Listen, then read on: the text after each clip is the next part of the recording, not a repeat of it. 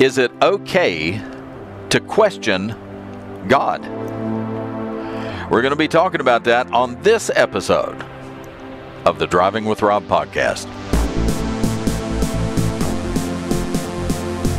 This is Rob, and I'm back in the truck again, so you're going to be able to hear all the road noise and the tire noise. You may hear other vehicles. But anyway, what I wanted to talk about today is it okay to question God? Now, I'm not talking about questioning the existence of God.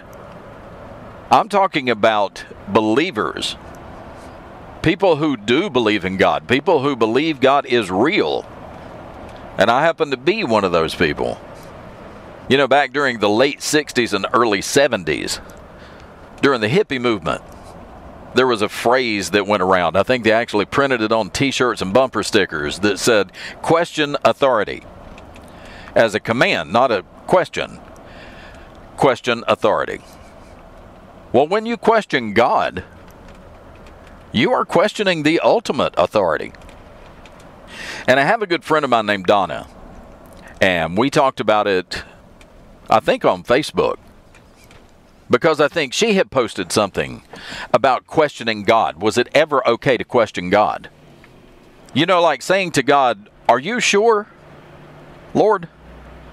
Lord, are you sure this is the right course? Are you sure you know what you're doing?" I mean, it sounds blasphemous when you say it out loud. God, are you sure? This can't be right. Are you sure this is what you want me to do? Well, there is a precedent for it. As a matter of fact, a number of precedents for it in the Bible where people question God. We're coming up on the Easter and Passover time right now. One of the prime examples of a great hero or leader in the Bible questioning God was Moses. Just before the Exodus. As the story goes, you may remember, 40 days, 40 nights, Moses was out in the Sinai desert, out in the wilderness. And he sees a burning bush. Well, he goes to the burning bush, and God speaks to him out of the bush. And God tells Moses, "Go to Pharaoh and tell him to let my people go." I mean, you can almost see Moses looking around behind him. Me? You want me to go? "Yes, Moses, I want you to go." And Moses argues with God and says, "Surely you don't mean me. Surely you mean somebody else." Because Moses, depending on which Bible scholar you speak to, some Bible scholars will say that Moses probably had a speech impediment. Maybe he was a stutterer. Maybe he had a profound speech impediment. And Moses says, "God, surely, you don't mean me." And God said, "Yes, Moses, you. I'm picking you." And you know, one of the sermons that comes out of that story is when God picks you for a job, He will equip you for that job. He will give you everything you need to do that job. But He picked Moses. Moses said, "Surely, not me." The story of Adam. When Adam sinned in the Garden of Eden, and God called him out on it, Adam says, "Oh no, it wasn't me. It was this woman you gave me." Basically saying, "God, this is really your fault if you think about it." He questioned God. And that's basically what all sin is questioning God. That you have a better way, that you have a better idea than God has. God doesn't know what's best for me. I know what's best for me. That's basically what you're saying when you question God. There was a book that came out around 1980, 81, and the title of the book was "When Bad Things Happen to Good People." You maybe read it. I read it. It was written by a Jewish rabbi I can't remember his name. His name escapes me right now. But it was written by a Jewish rabbi. And in the book, he tells about how he knew all the things you're supposed to say as a counselor. He had been trained to be a rabbi, to lead a congregation of people. And part of his training was how to counsel other people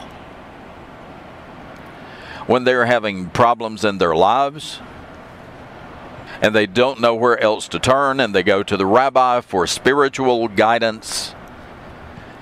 He was supposed to be equipped with all the answers.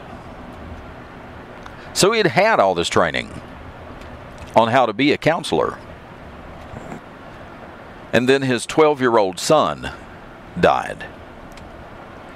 And in the book, he talks about how he had to reconcile his anger against God because he was angry with God.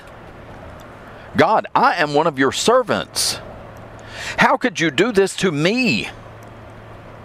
How could you let my son die after all I've done for you? God, surely you made a mistake. And he talks about the grieving process and how when other people tried to counsel him, how hollow and meaningless all the words that the professional counselors used sounded when they were being used on him. And how he felt a little guilty for all the years that he had told people, this is God's will. Because when people started saying it to him, those comforting words gave him very little comfort. But I think just like in the case of Adam, that God gives us free will to decide if we want to do the right thing or not. If we want to follow the leading of the Lord or not. I think God gives us that choice. And obviously, as a Christian, I have to say, not following God is the wrong choice. But God gives you the choice. You don't have to follow. You don't have to do what God says. You don't have to do what's best for you. God gives you the freedom to choose the wrong thing. And sometimes we do choose the wrong thing. And quite often when we're questioning God, it's because we chose the wrong thing. There's a passage of Scripture that says, "To knoweth to do good, and to do it not, to him it is a sin." So you don't even have to do the wrong thing. You can just fail to do the right thing, and it's still sin. Because you're still questioning God. Should I do it? Should I not do it? So yeah, I stand behind my statement. All sin is questioning God. All questioning God is sin. But God gives us that free choice to question it. To say, is this the right thing? There's a story in Jeremiah. I don't remember chapter and verse. My brain doesn't work that way. I can remember all the words to the Gilligan's Island theme song, but I can't remember Scripture.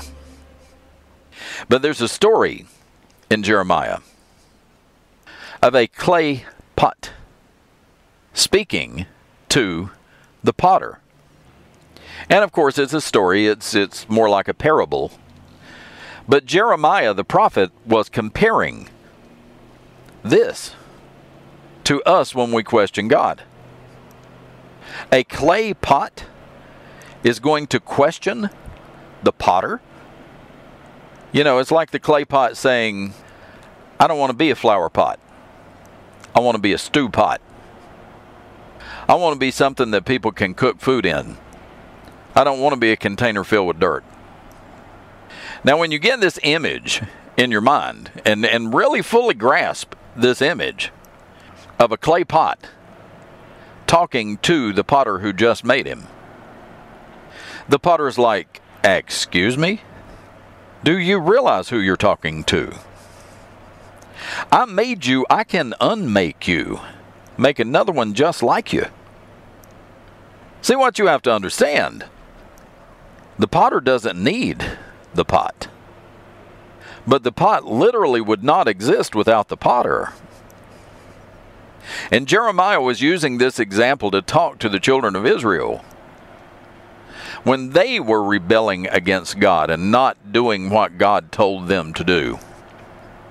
He said it's like a clay pot telling the potter, you made a mistake.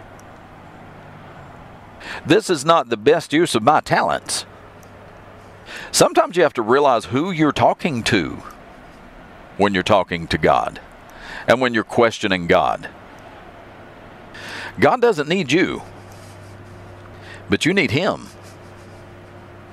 So before you question God, you need to fully grasp and embrace who God is. He made you. He can unmake you. Make another one that looks just like you. And that's going to do it for this episode of the podcast. I appreciate you listening. Thanks for downloading. If you're not a subscriber, please subscribe. And if you like the Driving with Rob podcast, tell all your friends I like it, and I think you will too. I would appreciate it. Thanks again. I'll talk to you next time. Bye now.